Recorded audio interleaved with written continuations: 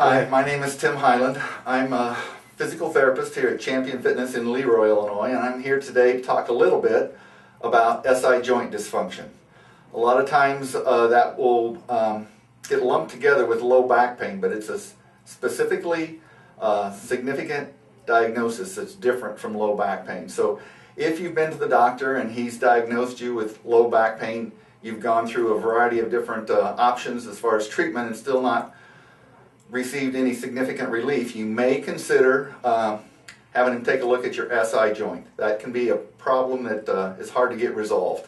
And today I'm going to show you a little bit about how to recognize it, what to look for, how to address it, and then long-term maintenance or care to take care of it. Alright, today here I've got a skeleton, and this is the back of the skeleton. What you see here is the pelvis, and the area that we are referring to is right in through here. This is your SI joint. This is your sacrum. This is your pelvis. This is where your backbone meets your pelvis. It's usually just below your belt line, and it provides some stability and a pivot point for your low back to work on your spine. A lot of times as a result of, usually it's trauma, sometimes it can be other disorders, but trauma such as a fall, sometimes with problematic vaginal birth we'll have problems too. But what there are certain ligaments on both sides here that are responsible for providing some stability at this joint. As a result of whatever incident that has created this, those ligaments have been strained. Much the same as a sprained ankle, we have sprained ligaments that help support this joint. That provides an opportunity for some instability in that joint, and what we want to do today is see if we can address that instability and enhance the strength and stability around there to minimize the effects and detrimental issues that go along with that. So what we're going to be dealing with is this area right in through here. We're going to try to provide some stability around this. I'm going to bring in a few other options too to provide a little bit of stability via taping as well.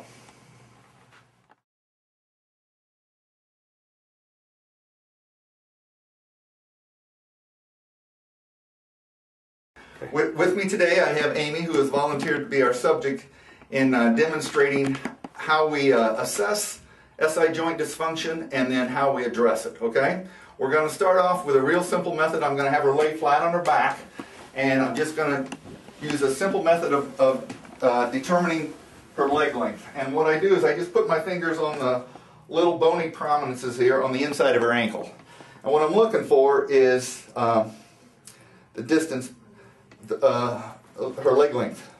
So sometimes those will be different, and if that's the case, that usually results in a problem at the SI joint. So today we have a little bit of a difference here on this left side. So what I'm going to do, I'm going to take that left leg up, and I'm going to keep her right leg right where it's at. I'm going to lift up her left leg as so, just about as far as I can go comfortably, okay? And I'm looking for some input from Amy as far as tightness. Okay. So right about there I'm tight. And what I'm going to do is simply try to distract that a little bit by hanging on and just leaning back, using my body weight to distract that. And what I'm doing is pulling on the ankle, the knee, the hip, and the SI joint where I have the instability. What I'm trying to do is set that SI joint where it needs to be. I'm going to hold that for about, I'm going to do that about 3 times.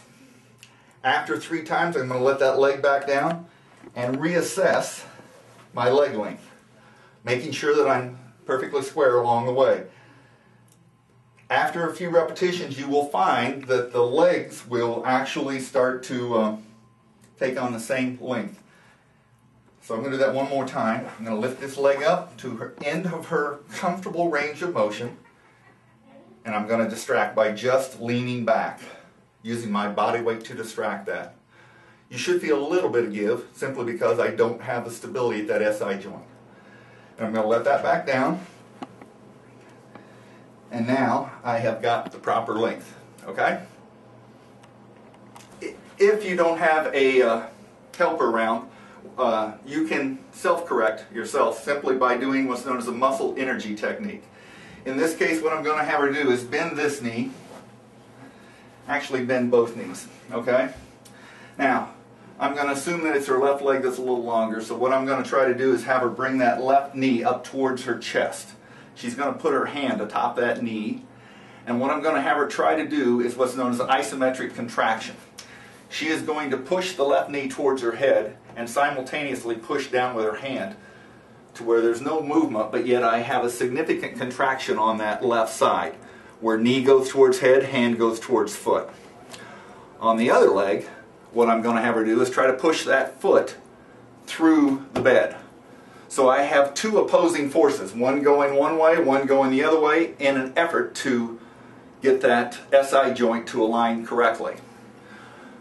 Sometimes we'll do this on both sides, so I'll have her try it on the other side. Sometimes there will be discomfort, sometimes not, but what I'm trying to do is get those legs to be the same length as a result of correctly setting that SI joint. So she pushes down with one leg, up with the other, and then the hand provides some external force to minimize the amount of movement. It's an isometric contraction.